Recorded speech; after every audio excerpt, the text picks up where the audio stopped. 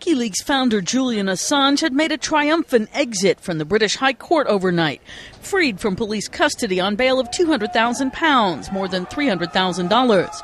As part of the release agreement, he's having to observe a curfew, wear an electronic tag, and report to police in person every day. But there are no restrictions on his internet use, so as he stays at his friend's country estate, Assange is free to get back to spilling U.S. government secrets on his website. Well, I continue on with our work. Clearing my name is not the highest task I have. The highest task I have is to continue on with my work. Obviously, clearing my name is also important, and I will continue to do that. My legal team will continue to do that. We will press the Swedish government to provide us with evidence. Sweden's been trying to extradite Assange on allegations of rape and molestation. Assange questioned whether the moves were just an attempt to get him to a place where the U.S. can get a hold of him more easily. But Swedish Prime Minister Fredrik Reinfeldt denied politics was influencing the case. An arrest warrant was put up, and based on accusations that was brought forward by a Swedish prosecutor.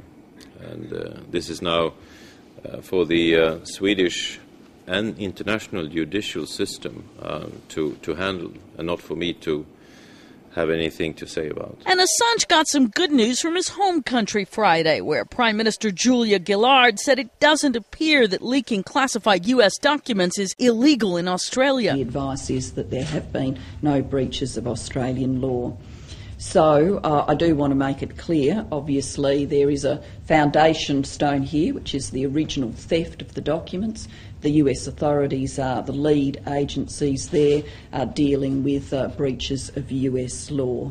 And I'm not going to speculate on the result of any of those investigations.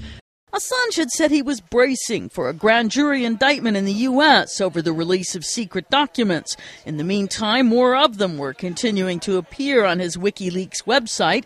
The Guardian newspaper spotlighted some Friday, which alleged Indian security forces tortured detainees in Kashmir and said American officials feared Indian laboratories could become a target for terrorists.